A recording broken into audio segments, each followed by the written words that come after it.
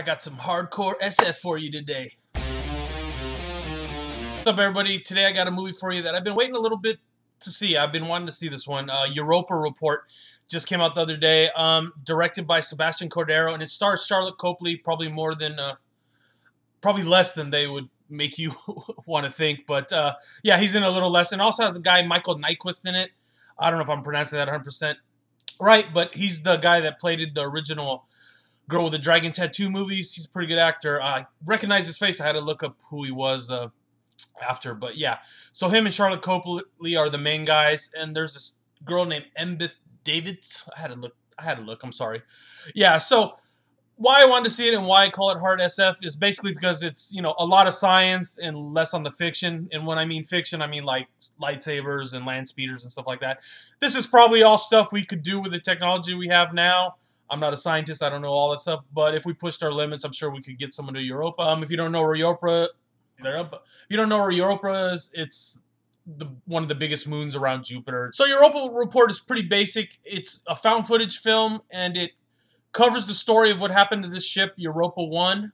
That's why it's called Europa Report. It's like the story after the fact of what happened. And what it is like a report compiled from footage. So you got all your cams and your spaceship that look at everything. And basically, the astronauts are traveling to Europa to discover life or whatever scientific experiments, you know, they can conduct and gain whatever knowledge they can. It's privately funded, which is kind of cool sci-fi stuff. So what did I like about it? The FX I thought was really good. In little parts it was kind of looked a little weak, but overall really great visuals. I like the idea of a lot of science, less fantasy part, and the way they carried it out in this was pretty good. The way Europa looked in the movie was pretty sick, and at the end, for sci-fi fans, you get a pretty cool ending if you stick around this movie till the end. I thought the ending was better than expected. The way the trajectory of the film and then the ending was a good surprise. I really liked that part. And overall, the acting is kind of hit or miss, and that kind of gets me to what I didn't like.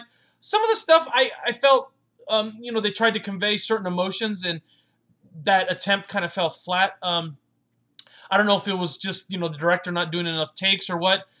Maybe it was the music, something. But, they didn't get that sense of discovery out of me when I was watching it. And definitely in a couple scenes, that was what they were going for. It was a little too much exposition. I mean, it's a lot of stuff you would know from watching Discovery Channel. And, of course, if you don't watch the Discovery Channel, they have to, explain a lot in the movie, which I kind of liked. But at the same time, the characters suffer because all we do is get a little blurb about each of them. And we hardly learn about any of the characters. And a lot of crazy stuff happens to the characters. So, you don't feel as much for them. I don't want to give any spoilers, but the way they were acting, the way they compared to the way perhaps they should have been acting in the situation they're in, I don't know. Just seemed bizarre. Maybe it's just me. Whatever. Another thing that kind of bugged me about this film is that it just kept bringing up all these memories of other sci-fi films. And at some points, it felt completely unoriginal. Even though everything looked nice and everything, it just felt completely unoriginal. They stole from 2001, Abyss, God, what was that other one? Red Planet or one of those other ones like that. The scene where Tim Robbins dies. I don't know if that one's Mission to Mars. I think that one's Mission to Mars. Whatever. But yeah, at least those three movies got stole from. God knows, if I watch it again, I'm sure I could pick out a few more. That kind of bugged me. There was a lot of unoriginality to it, sort of. Overall, I did enjoy the film. Not great, super great sci-fi film, but I really liked its reality basis.